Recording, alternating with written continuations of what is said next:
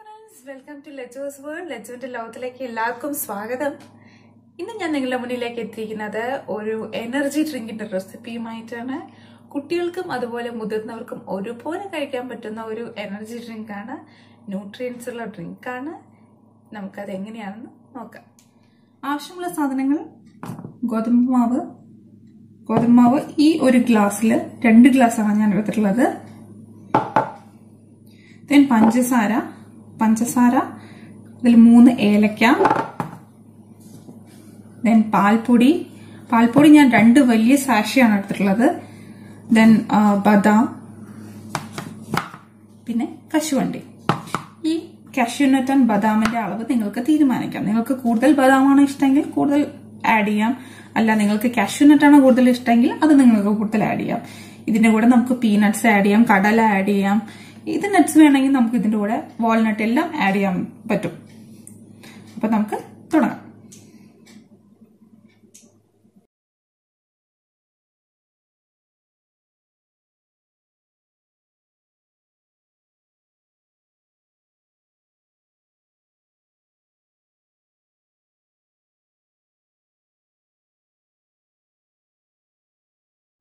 ഇത് നമുക്ക് പാൻ ചൂടാവാൻ വെക്കാം.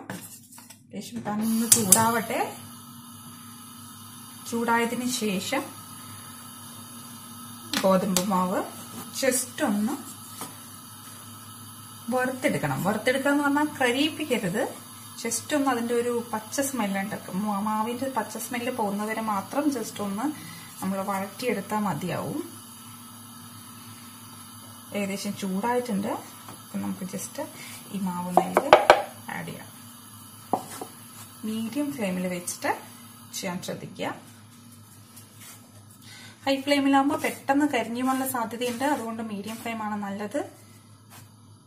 ഇതൊന്ന് ആയി വരാൻ ഇത്തിരി സമയമെടുക്കും. ഇപ്പൊ ഏകദേശം മണം വരാൻ തുടങ്ങിയിട്ടുണ്ട്. ആ മാവിന്റെ ഗോതമ്പ് മാവിന്റെ ഒരു മണം വരാൻ തുടങ്ങിയിട്ടുണ്ട്. നല്ല സ്മെല്ല് ഇങ്ങനെ വരുന്നുണ്ട്. നല്ല സ്മെല്ലാണ്. അതിന് ഒരു 2 മിനിറ്റും കൂടെ ഇറക്കി കഴിഞ്ഞാൽ മതിയാവും. ഒരുപാട് കരിയിപ്പിക്കണ്ട. ജസ്റ്റ് ഇതായി ഒരു നല്ല ഒരു പച്ച സ്മെല്ല് പോയിട്ട് നമ്മൾക്കുള്ള ചപ്പാത്തിയുടെ ഒക്കെ സ്മെല്ല് വരുന്ന പോലെ ആ സ്മെല്ല് നമുക്ക് വരും. അപ്പൊ നമുക്കിത് ഓഫ് ചെയ്യാം. ഇപ്പൊ ഇത് റെഡി ആയിട്ടുണ്ട്. ഗോതമ്പാവിന്റെ കാര്യം റെഡി ആയിട്ടുണ്ട്. ഇതിപ്പോ എങ്ങനെ നമ്മൾ ആ ഒരു ലെവൽ അറിയാം എന്ന് ചോദിച്ചു കഴിഞ്ഞാൽ ഒരു 2-3 മിനിറ്റോ ജസ്റ്റ് ഒരു മീഡിയം ഫ്ലെയിമിൽ വെച്ചിട്ട് ഇങ്ങനെ ഇളക്കിക്കൊണ്ടിരുന്ന അതിന്റെ ആ ഒരു പച്ച സ്മെല്ലൊക്കെ പോയി ഒരു നല്ല ഒരു ഗോതമ്പാവിന്റെ ഒരു ഫ്ലേവർ നമുക്ക് വരും. ഒരു നല്ലൊരു സ്മെല്ല് വരും. അപ്പൊ നമ്മൾ അത് അങ്ങോട്ട് ഓഫ് ചെയ്യാം. അത്രേ ഉള്ളൂ. 2-3 മിനിറ്റ് അത് തന്നെയാണ് അതിന്റെ ഒരു കണക്ക്. ഇപ്പൊ ഞാൻ ഗോതമ്പാവിന്റെ റെഡി ആയിട്ടുണ്ട്. അടുത്തത് ഞാൻ ആഡ് ചെയ്യാൻ പോകുന്നത് കാഷ്യൂനട്ട് ആണ്. കാഷ്യൂനട്ട് ആഡ് ചെയ്യാൻ പോവാണ്. ഞാൻ നേരത്തെ പറഞ്ഞ പോലെ കാഷ്യൂനട്ട് നിങ്ങൾക്ക് ഒരുപാട് വേണമെങ്കിൽ നിങ്ങൾക്ക് ആഡ് ചെയ്യാം. കാഷ്യൂനട്ട് ഇടുമ്പോൾ നമുക്ക് ആ ഡ്രിങ്കിന് ഒരു കൊഴുപ്പ് കിട്ടും. അതുകൊണ്ട് നല്ല ഹെൽത്തിയാണ് കേട്ടോ. ഞാനിപ്പോൾ ഇത് ഇത്രയും യൂസ് ചെയ്യുന്നുള്ളൂ. നിങ്ങൾക്ക് വേണമെങ്കിൽ കൂടുതൽ ആഡ് ചെയ്യാം, കുഴപ്പമില്ല. കാഷ്യൂനട്ടും ഇതുപോലെ നന്നായിട്ട് ഒന്ന് വറുത്തെടുക്കുക എന്ന് പറഞ്ഞാൽ എപ്പോഴും ശ്രദ്ധിക്കുക. വറുത്തെടുക്കുക എന്ന് പറഞ്ഞാൽ ഒരുപാട് കരിയിപ്പിക്കരുത്. പിന്നെ ഇതിന്റെ ടേസ്റ്റ് മൊത്തം പോവും. ഏകദേശം കുറച്ച് ഇത് ഓൾറെഡി റോസ്റ്റഡ് തന്നെയാണ്. അതുകൊണ്ട് ഞാൻ അധികം വറുക്കുന്നില്ല. ഇതൊരു കുറച്ചു നേരം 1 മിനിറ്റ് ഒന്ന് ഇളക്കി കൊടുക്കുന്നു, അത്രേ ഉള്ളൂ. റോസ്റ്റഡ് അല്ലെങ്കിൽ കുറച്ചു നേരം വറുത്ത് ഒരു 1-2 മിനിറ്റ് ഒന്ന് നന്നായിട്ട് ഇളക്കി കൊടുക്കുക. ഇത് നമുക്ക് ബദാം ആഡ് ചെയ്യാം.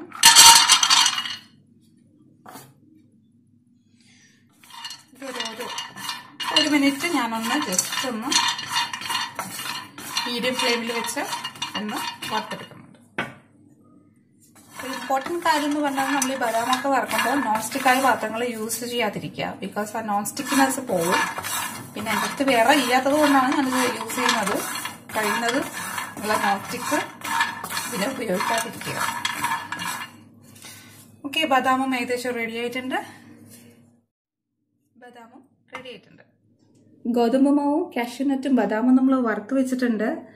ഇനി ഈ 3 എണ്ണം പഞ്ചസാരയും പാൽപ്പൊടിയും ഏലക്കയും ചേർത്ത് നമുക്ക് പൊടിച്ചെടുക്കാം.